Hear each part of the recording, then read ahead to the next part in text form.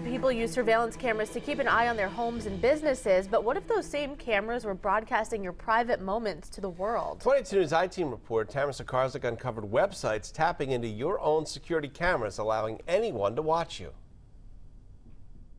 With everybody connected by the internet the way it is now, it's as if you're walking down the street holding up a picture and saying, this is what the inside of my house looks like.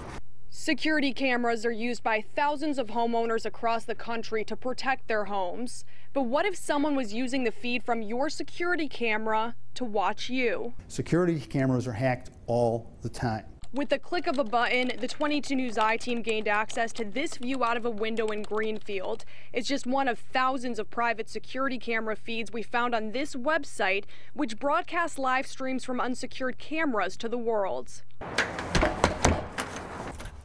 When you leave your house in the morning, chances are you lock your door, but many people forget to lock their Wi-Fi even when it's connected to their security camera.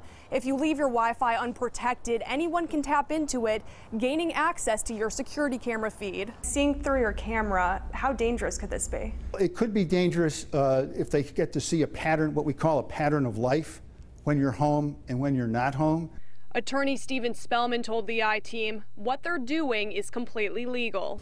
If you are making it available for everyone in the world to look at, it's tough to complain when someone looks at it.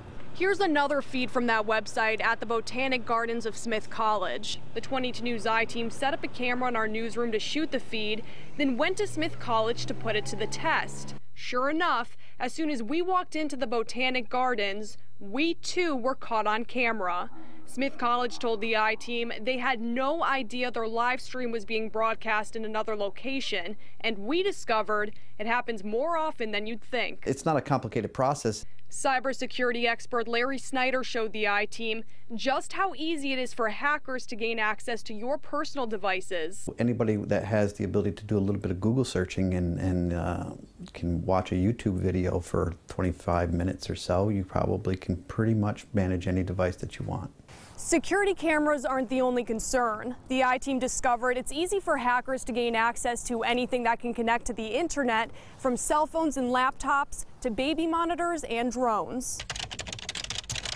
This device is called a Raspberry Pi. It's used to hack into anything that you can connect to their Wi-Fi. Raspberry Pi is just a bare bones computing device, which is handheld, palm-held computing device, and what it allows us to do is to build a wireless access point, which will allow computers or any device that's in the area to connect to the internet via that device. The takeaway: don't connect to public Wi-Fi, use a strong password, and change your password often.